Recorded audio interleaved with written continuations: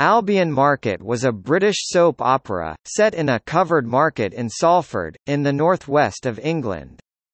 It was intended as a companion to fellow ITV soap Coronation Street, starting at 7 p.m. on Fridays and Sundays.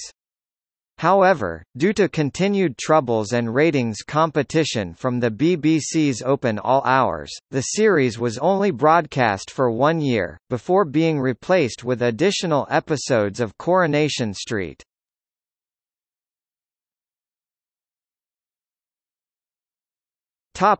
History. Albion Market launched in August 1985, 4 months before Coronation Street celebrated its 25th anniversary.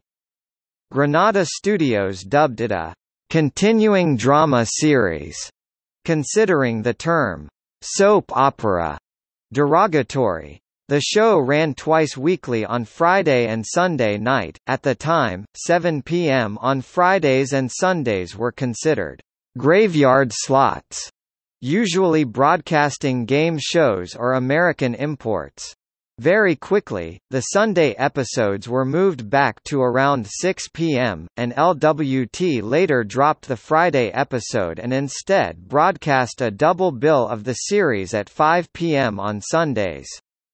At the series launch, the chairman of Granada Television claimed that when Coronation Street celebrates its golden anniversary, Albion Market will be celebrating its silver anniversary.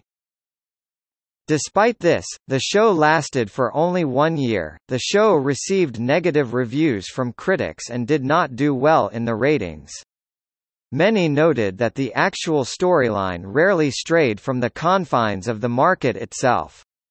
The long-suffering market superintendent Derek Owen David Hargreaves was the primary focus. His day usually began with the difficult task of assigning the few unowned stalls to the large number of casual traders.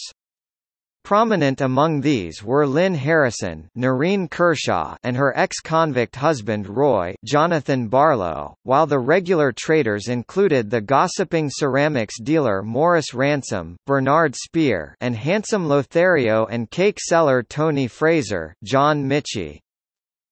The series struggled to attract a sizable audience. Characters were bogged down by the business of running their stalls, and the sheer drabness of the set compounded the monotony.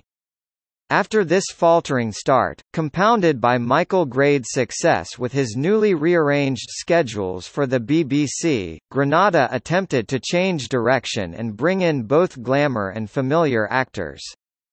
Despite attempts to encourage viewing figures by bringing in Coronation Street actor Anthony Booth and singer Helen Shapiro, the ratings did not improve, and some ITV regions dropped the series from their peak time schedules.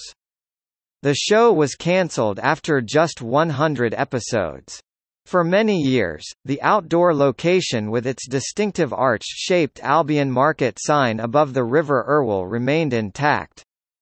When the Granada Tours experience was closed in 1999, the sign was removed, and the building which was once Albion Market was sold. It now forms part of the Victoria and Albert Hotel.